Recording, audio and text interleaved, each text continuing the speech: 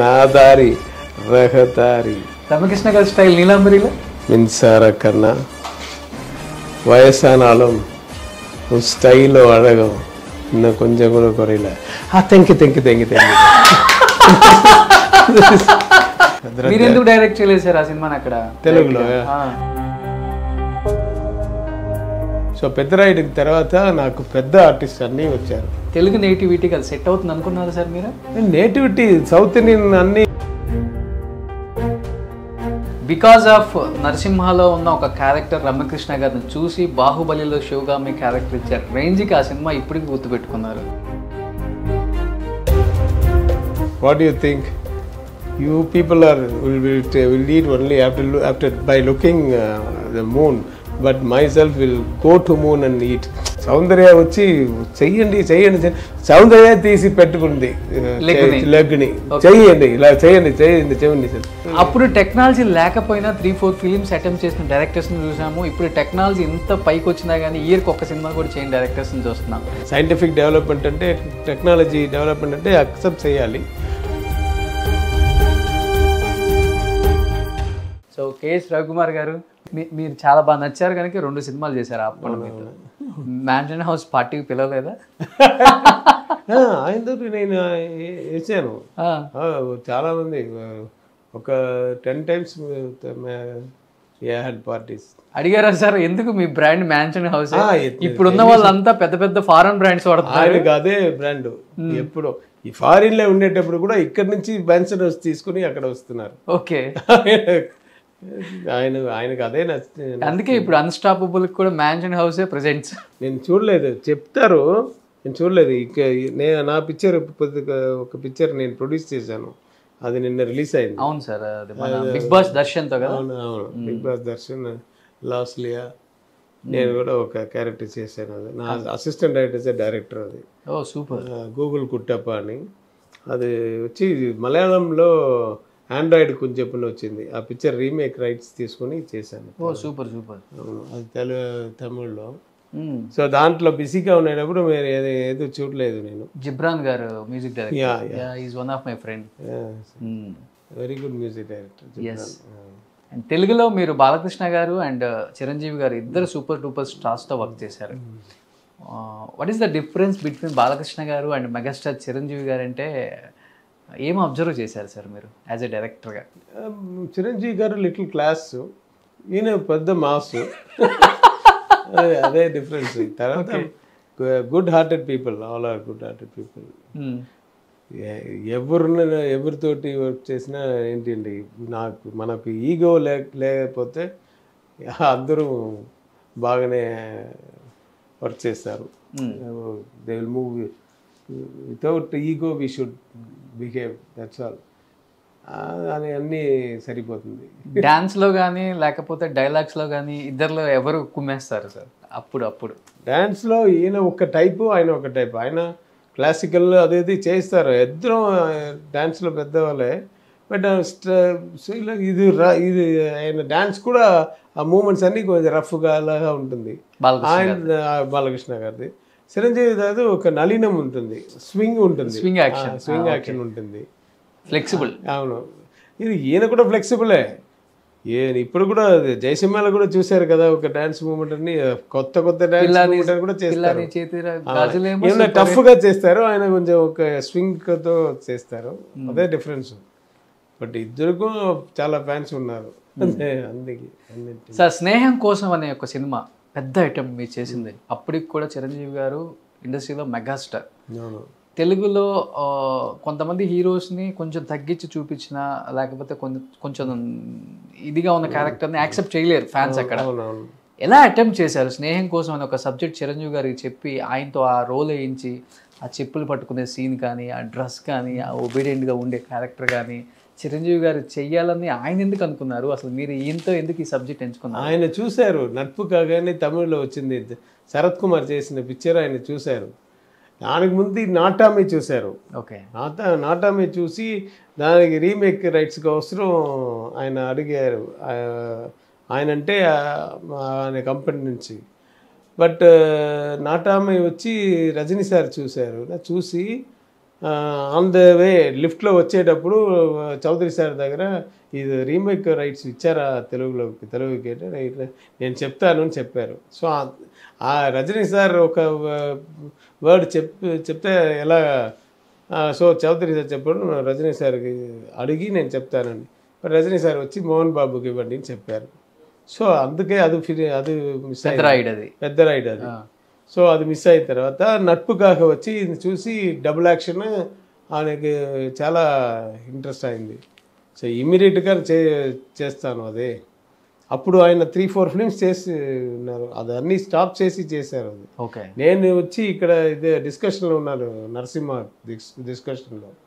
అప్పుడు వచ్చి first Rajani sir నమ్మకం లేదు, ఫోన్ చేసి అల్లు అరవింద్ గారికి మాట్లాడి, ఏంటంటే రవికుమార్ అడిగారా మీరు? అవునండి. బట్ మీరు ఇప్పుడు చిరంజీవి సార్ వచ్చి 4-5 ఫిల్మ్స్ చేస్తున్నారు కదా సార్, ఆయన డేట్ ఇస్తే ఇమీడియట్గా స్టాప్ చేసి చేస్తారు సార్, ఎందుకంటే నాటమ్మి మిస్ అయింది, తర్వాత ఈ నట్పుగా కూడా మిస్ అవ్వకూడదు, సో ఇది ఫస్ట్ చేస్తారు సార్. అనుకున్నంత హిట్ తీసుకొచ్చిందా సార్ స్నేహం కోసం తెలుగులో? 58 సెంటర్స్ 100 డేస్ అని చెప్పారు. 100 డేస్ ఆడింది, బట్ తమిళ్లో ఆడినంత. తమిళ్లో కొంచెం పెద్ద హిట్ అది. అందుకే అక్కడ అది పెద్ద హీరో యాక్సెప్ట్ చేయలేదు అంటే అక్కడ lot of people use to call me when it was telecasted in the TV. Now days స్నేహం కోసం చూసి ఎవరున్నా ఒక్కరు ఫోన్ பண்ணி, సార్ ఎంత సీన్ సార్, నాకు కళ్ళు నీళ్ళు వచ్చింది సార్, క్యారెక్టర్ పెద్ద క్యారెక్టర్ చూసి, అది ఇప్పుడు కూడా ఫోన్ వస్తుంది. ఎప్పుడు అది టీవీలో టెలికాస్ట్ అయితే నాకు ఫోన్ వస్తుంది. నేను కూడా చాలాసార్లు చూసాను. అవును. బట్ ఆయన ఎలా యాక్సెప్ట్ చేశారు చిరంజీవి గారు? ఆయనకు పెద్ద స్టార్ కదా sir, characters like that, different characters. ఇంకొకటి అలా చెప్పులు హోల్డ్ చేసుకుని అది అలా ఇవ్వటం అది ఎలా అనిపించింది మీకు? అది థియేటర్లో అది ఓన్ అడుగుతారు అని చెప్పారు నాకు తర్వాత రిలీజ్ అయిన తర్వాత. బట్ అదే క్యారెక్టర్, అది ఆయనకి ఇష్టం, ఆయన చూసే కదా ఆయన యాక్సెప్ట్ చేసింది. బట్ చాలా ప్రమాండంగా చేశారు క్యారెక్టర్. ఆయన 42 డేస్లో ఫినిష్ చేశాను సినిమా అంతా. అవును, ఆయనే చెప్పారు నా లైఫ్లో ఈవెన్ బిగినింగ్ డేస్లో కూడా ఒక 42 డేస్లో ఒక పిక్చర్ నేను ఫినిష్ అవ్వలేదు నా పిక్చరు. ఎలా ఉంటారు ఆఫ్ స్క్రీన్, ఎలా ఉంటారు మెగాస్టార్ చిరంజీవి గారు? Very sweet. ఇప్పుడు కూడా ఎప్పుడైనా అప్పప్పో ఈవెన్ జయసింహ చూసి పిలిచారు, నరసింహ చూసిన తర్వాత, అక్కడ చూసిన తర్వాత నన్ను రమ్యకృష్ణన్ ఇంకొకరు ముగ్గురు ఈయన చెన్నైకి వచ్చేటప్పుడు ఇంటికి వచ్చి పెద్ద డిన్నర్ ఇచ్చి మాట్లాడి ఆయన ట్రీట్ చేశారు. సైరా నరసింహ. దానికి ముందు ఒకరోజు ఫోన్ వచ్చింది, సార్ నా చిరంజీవి గారు wants to meet you. Sir చెప్పండి సార్, నేను హైదరాబాద్ వస్తాను sir, is coming to Chennai to meet you. Oh sir ఎందుకు ఆయన వస్తే? No sir, he wants to come. So ఆయన ఇక్కడ ఏదో పని ఉండే ఏదో, బట్ ఇక్కడ కూడా ఆయన ఆఫీస్ చెప్పండి, ఆయన ఇల్లు చెప్పండి, నేను వస్తానని చెప్తే వద్దు ఆయన వస్తున్నారని చెప్పి ఒకరోజు మార్నింగ్, నెక్స్ట్ డే మార్నింగ్ వచ్చారు. వచ్చి చాలా రోజు టైం చేసుకుని మాట్లాడి అప్పుడు ఒక మ్యాటర్ అడిగారు, ఎందుకంటే ఇప్పుడు నరసింహారెడ్డి తీయడానికి ఇంకో 6 months కావాలి అంటారు ప్రీ ప్రొడక్షన్కి. సో ఈ 6 monthsలో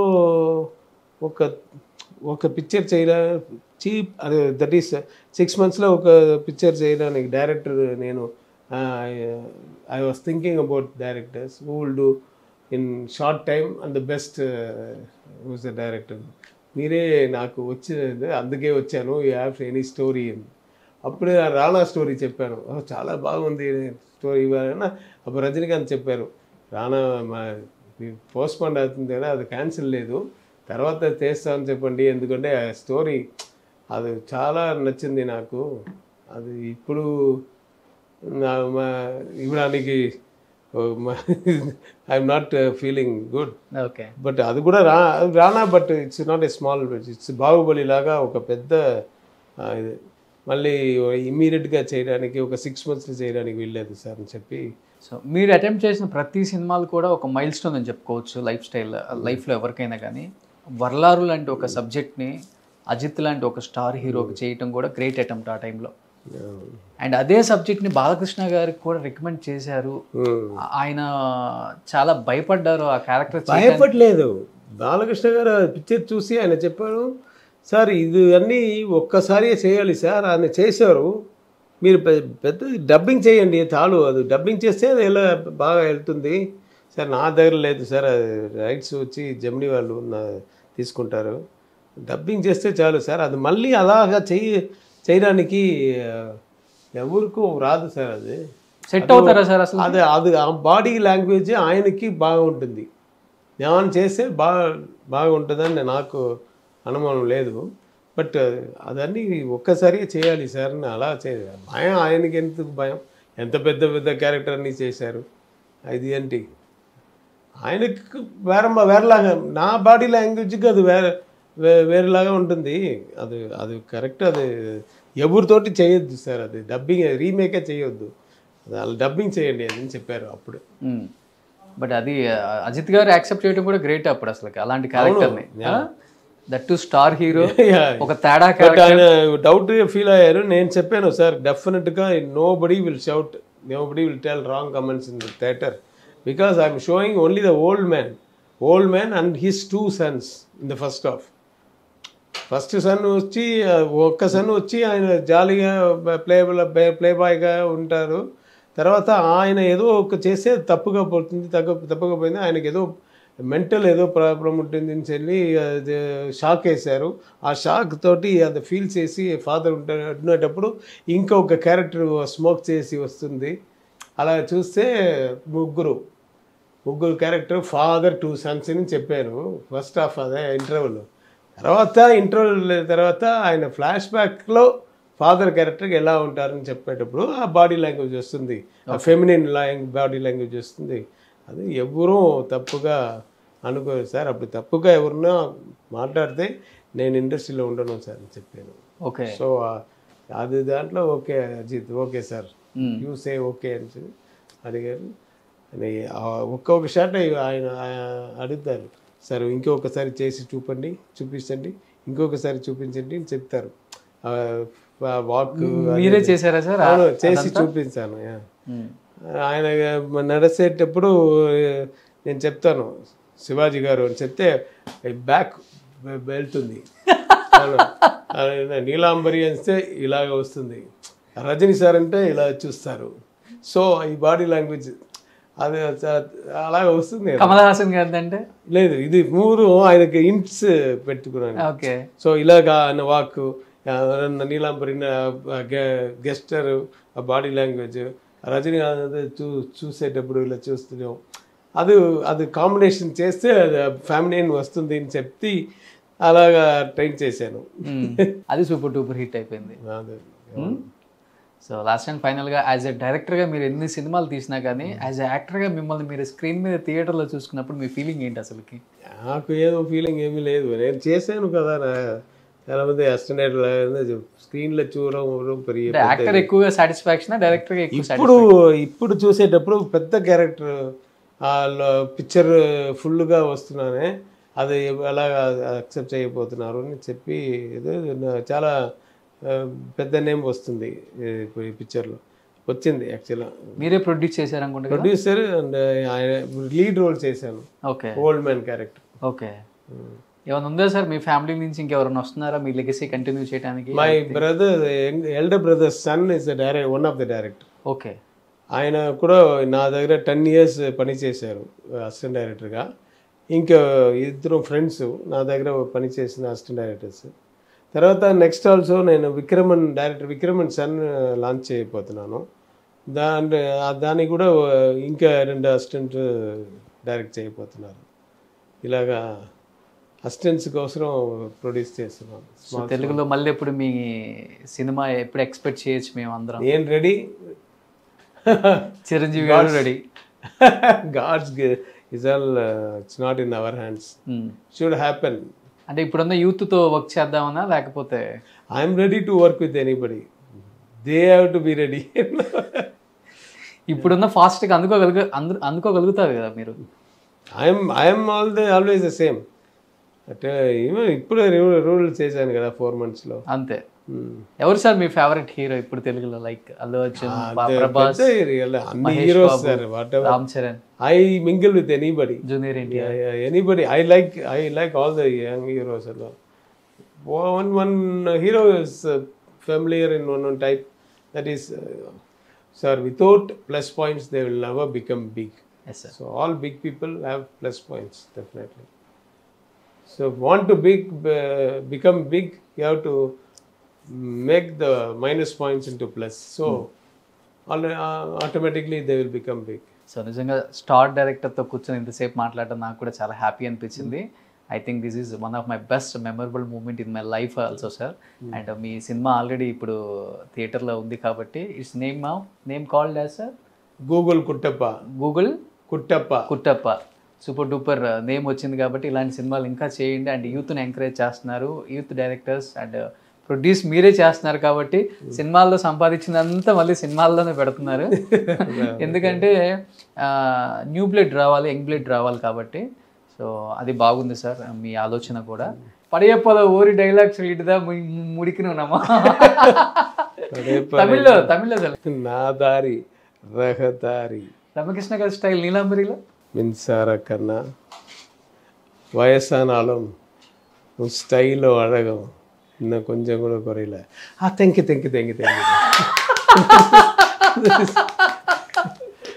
డెఫినెట్గా తెలుగులో మళ్ళీ డైరెక్ట్ చేయండి మా స్టార్ హీరోస్తో. ఇంకా మంచి సినిమాలు అందించాలని మనస్ఫూర్తిగా కోరుకుంటూ అన్ని ఇంత టైం ఇచ్చినందుకు thank you so much Ravikumar sir. Thank you very much all the viewers.